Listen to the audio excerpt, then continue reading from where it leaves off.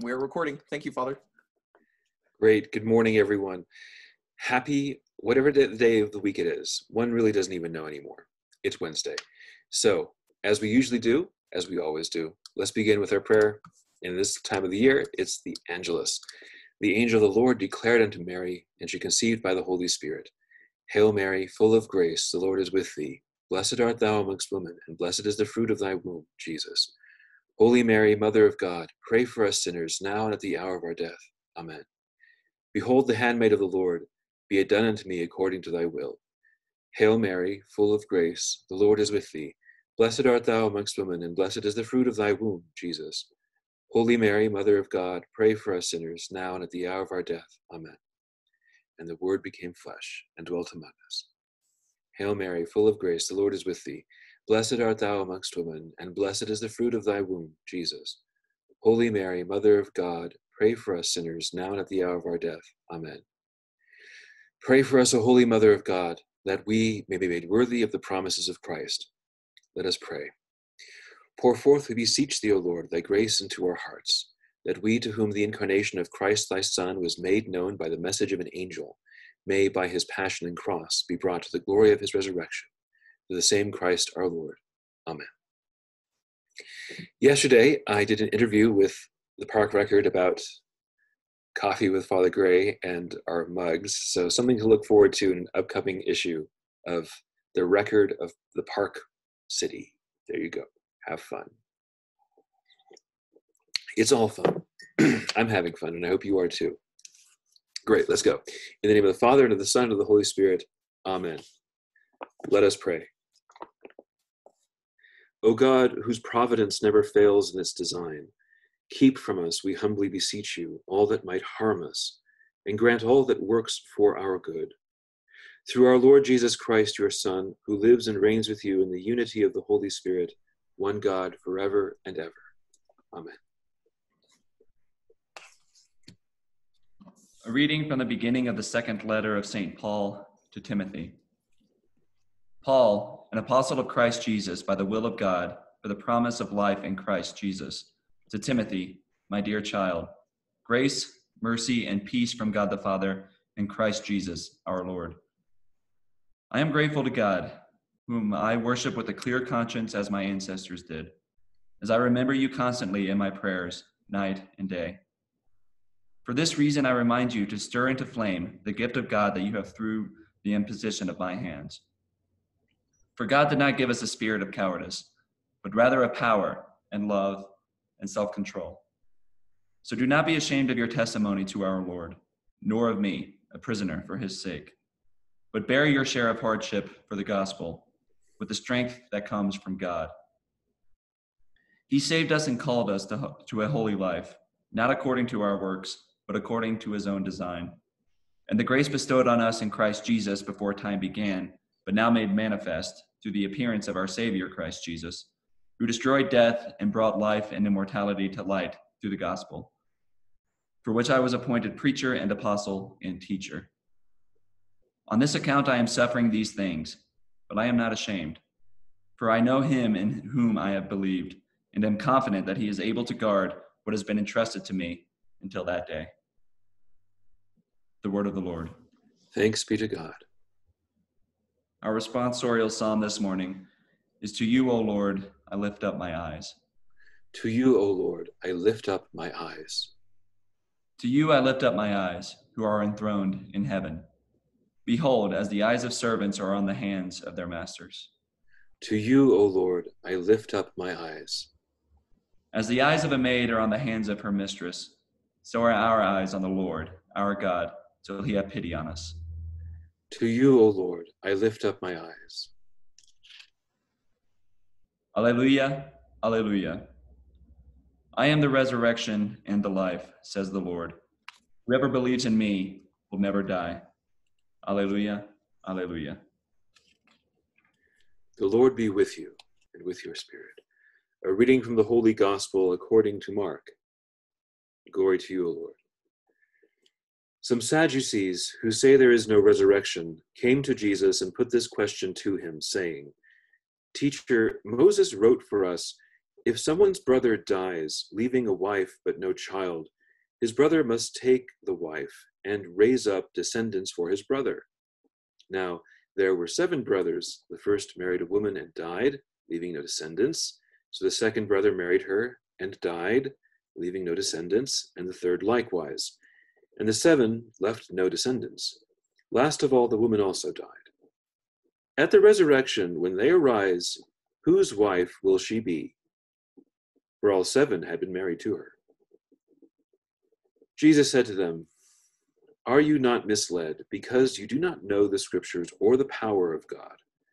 When they rise from the dead, they neither marry nor are given in marriage, but they are like the angels in heaven. As for the dead being raised, have you not read in the book of Moses, in the passage about the bush, how God told him, I am the God of Abraham, the God of Isaac, and the God of Jacob? He is not God of the dead, but of the living. You are greatly misled. The gospel of the Lord. Praise to you, Lord Jesus Christ. Our Lord is being witty, and there's much to say about that, but I want to talk about a couple of things instead. So now we're reading from the second letter of St. Paul to Timothy. This is a wonderful, wonderful, wonderful piece of scripture.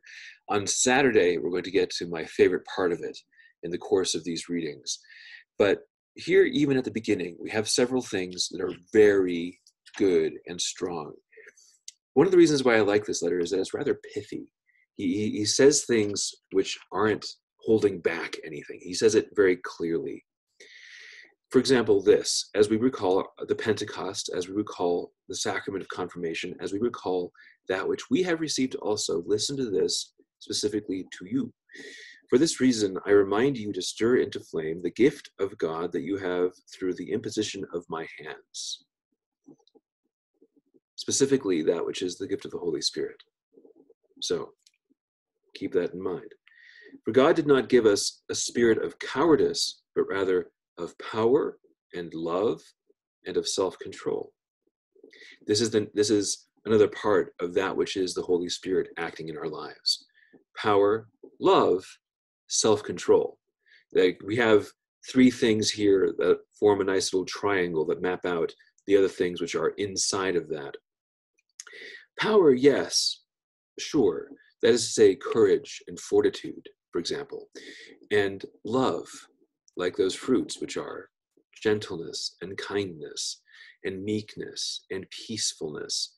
And also self-control, which is the beautiful thing which is ultimately prudence, something which is very much given to us and infused by these other virtues.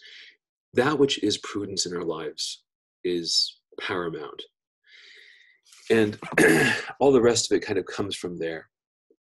So the second letter of Paul to Timothy, excellent, excellent, excellent. If you want to, pick up your Bible, actually read it sometime, it's pretty good. It really is excellent. And it has lots of good little pieces like that. And like I say, on Saturday, we're going to get my favorite part. So when we think about that, and also with the gospel, power, love, self-control, we think about these Sadducees who come to Christ, and they're trying to be witty too. They're trying to say like, aha, we have this fun little test just to show why blah, blah, blah, blah, blah. It's rather, it's rather petty, when it comes down to it. And the Lord says, I think you don't understand really anything, especially scripture, and also especially the nature of God. Because God is the God of the living. And even though there are many who are dead, who are passed away, like, for example, Abraham, Isaac, and Jacob, the patriarchs of the people, they are very much alive, and they will continue to be. And this funny little thing about the 7 brothers and the wife, that's kind of an irrelevant thing. Why should it matter in the resurrection whose wife or husband someone is? That's not the point. The point is to be with God. That union is much bigger. But of course, there's much more to say on that, but I'm not going to talk about that today. What I want to talk about is also the saint of today's. Today's saint is a particularly interesting one and a very poignant one for these days, that are so full of anxiety and social unrest and anger. So gifts of the Holy Spirit, anger is not one of them. In fact, anger is a capital vice. That's one of the 7 deadly sins. When we give ourselves over to it, we may have power and love even, but they've been corrupted and changed into something which is uncontrollable, and to change into something which is essentially in its essence evil. St. Charles Lwanga died not that long ago. So it was, I think, 1866 was I think the year in which he died, on this day. And the context of that was pretty horrific. So it was Uganda, all right? So, a place that not many of us think about all the time, but is a very important place actually in that which is the history of Africa and the history of the world. And the situation was a pretty bad one. Now, this topic is maybe a little bit more adult than some of our listeners may be willing to hear right now, but I'm going to simply say this anyway. Charles Lwanga was a page, and then he became the Camerlengo. How do you say that in English? The guy in charge of the stuff of the king, of the king's household, his life. The Chamberlain, that's it. He became the Chamberlain over the course of several very unfortunate events. In 1865, the king, Mwanga, had a little bit of a nutty.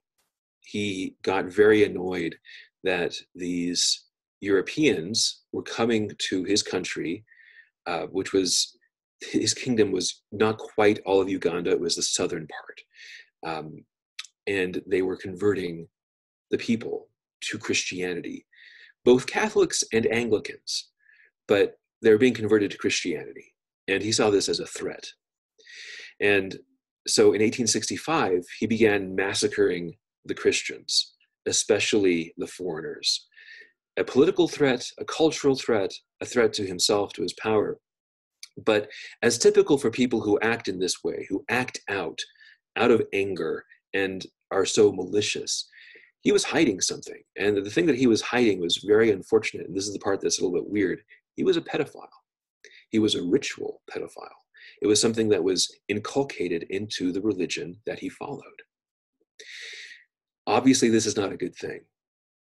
So one of the things that Charles Lwanga did was to protect the other pages from the king's advances.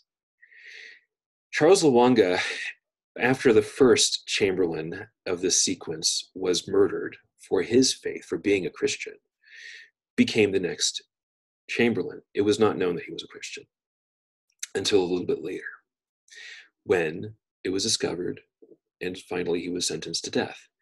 And he died on this day in 1866, I'm pretty sure, along with like a dozen other of these members of the king's household who were also found to be Christians, Catholics and Anglicans. And so they died for their faith.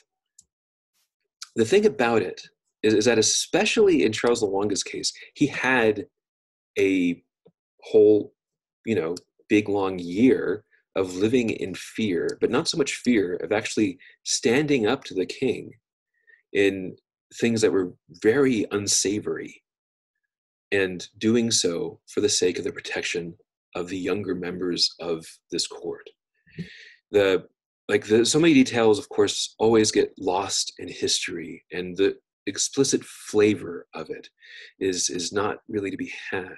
But I'm pretty sure that we can see a really strong connection here between what he was living through, what caused this, and then where he ended up.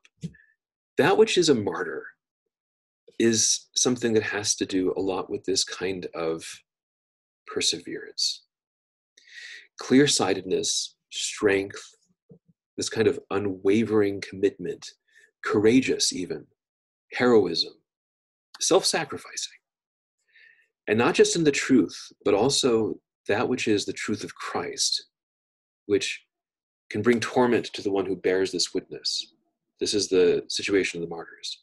But the martyrs the martyrs of Christ, they die in faith. He was canonized not that long ago, I think in the 60s. No, early 70s. Doesn't matter. Still, he's kind of a more modern martyr. If you think about it, it was 86, 1885, 1886. If you think about it, like St. Mary's was around. St. Mary's was in Park City for several years. One church had already burned down and they were building the second one, the one that we currently have.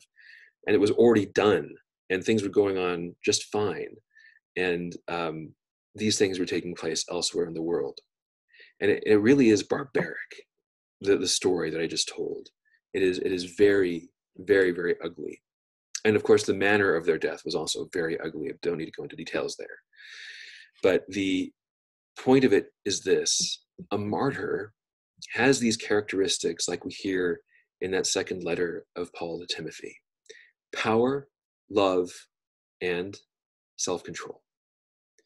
Not just a kind of simple self-control, like I'm not going to eat chocolate, but actually the kind of self-control that leads to something, that allows that faith to grow. And this is the kind of life that as Christians, we are called to live. One that uses power well, one that shows love well, and one that allows us to maintain control of ourselves. This is so important, especially in these days right now, which are so clouded by power being used in malicious ways by many people in many different positions, by love being mistaken and letting that power turn into anger, going in all kinds of directions. In a way, it's worth mentioning how up until now, our coronavirus time has been kind of simple and goofy and annoying and frustrating, but ultimately not that hard. Now, as we come to grips with the death of George Floyd, as we come to grips with the protests going around our country and the responses to those protests and the escalation of violence happening in some places, and frankly, we all know about it because we have the news, because we see things, and these things hurt us. We should recall that that which is the character of the Spirit that we have received is one of love and power and self-control. That which is actually martyrdom requires clear-sightedness and an adhesion to the truth of Christ that lasts all the way. The gifts of the Spirit, remember them. The fruits of the Spirit, remember them. Remember that they are things like counsel and understanding that inform prudence and make it good. Things like gentleness and peacefulness, which inform that love and make it true. We are called to something very much higher. Let us continue to pray for peace, to pray for the Holy Spirit to come into the hearts of the people of our country, to fill them with grace and fill them with the gifts that lead ultimately to justice. So let us continue now, bringing our prayers together, offering them to the Lord as friends, as fellow Christians. And so let us, if you have anything that you want to say, put it in the chat. If you have anything that we want to bring to the Lord, let us do so together. And so we do so knowing that our Lord will hear us and answer our prayers. For all those who are suffering from the coronavirus, especially for those who have died and their loved ones, let us pray to the Lord. Lord, hear our prayer. For all those who lost their jobs or are experiencing financial burdens, personal concerns, and other challenges in their life as a result of the ongoing crisis, let us pray to the Lord. Lord, hear our prayer. For the clergy of the Diocese of Salt Lake City, as they continue to shepherd our faith communities amidst challenges and the unknown, let us pray to the Lord. Lord, hear our prayer. For all the medical personnel and first responders who are working tirelessly to save lives and keep our communities safe, let us pray to the Lord. Lord, hear our prayer. For all the young people in our communities, most especially those achieving milestones like graduations, Let us pray to the Lord. Lord, hear our prayer. For what else shall we pray? Sandy asks that we please pray for her daughter Lauren, who is celebrating her 29th birthday today, that she may have a spiritually enlightening year ahead. Let us pray to the Lord. Lord, hear our prayer. Debbie asks that we pray for the safety of her father and for his protection from coronavirus as he travels to Chicago from Florida, and for the softening of his heart and the opening of his eyes to see the truth. Let us pray to the Lord. Lord, hear our prayer. The Mayerleys ask that we please pray for the conversion of loved ones outside the faith. Let us pray to the Lord. Lord, hear our prayer. Clarence asks that we pray in thanksgiving on this Gabriel Francis Casito Marie's feast day. Let us pray to the Lord. Lord, hear our prayer. Elizabeth asks that we please pray for our troubled country. Let us pray to the Lord. Lord, hear our prayer. Kimberly asks that we please pray for our Christian community, that we follow in St. Francis's footsteps to seek first to understand, to love one another, and become channels of peace. Let us pray to the Lord. Lord, hear our prayer. Larry asks that we please pray that God releases us from our resentments. Let us pray to the Lord. Lord, hear our prayer. Gathering all our prayers into one, let us offer them in the words our Savior gave us. Our Father, who art in heaven, hallowed be thy name. Thy kingdom come, thy will be done, on earth as it is in heaven. Give us this day our daily bread, and forgive us our trespasses, as we forgive those who trespass against us. And lead us not into temptation, but deliver us from evil. Amen. Let us pray. O God, who have made the blood of martyrs the seed of Christians, mercifully grant that the field which is your church, watered by the blood shed by St. Charles Lwanga and his companions, may be fertile and always yield you an abundant harvest.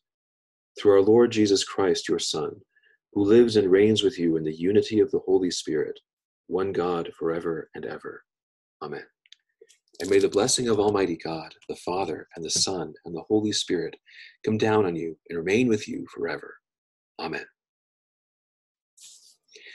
A couple more days of heat in Park City, and then we go back to snow. With that in mind, let's keep praying. Hail, Holy Queen, Mother of Mercy, our life, our sweetness, and our hope. To thee do we cry, poor banished children of Eve.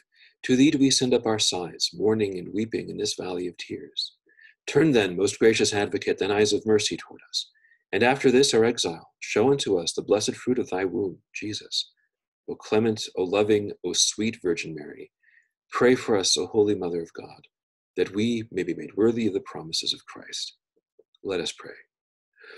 O God, our refuge and our strength, look down in mercy on your people who cry to you, and by the intercession of the glorious and immaculate Virgin Mary, Mother of God, of Saint Joseph, her spouse, of your blessed apostles Peter and Paul, and of all the saints, in mercy and goodness, hear our prayers for the conversion of sinners and for the liberty and exaltation of our Holy Mother and Church. For the same Christ our Lord. Amen. Saint Michael the Archangel, defend us in battle, be our protection against the wickedness and snares of the devil. May God rebuke him, we humbly pray. And do thou, Prince of the heavenly host, by the power of God, cast into hell Satan and all the evil spirits who prowl about the world seeking the ruin of souls. Amen. Most Sacred Heart of Jesus, have mercy on us. Most Sacred Heart of Jesus, have mercy on us. Most Sacred Heart of Jesus, have mercy on us. All right, everyone, have a beautiful day. Enjoy, and be people of peace. Peacemakers. Amen. All right, see you later. Bye. Thanks, Father. Bye. Thank you. Thank you. Goodbye, Father Green.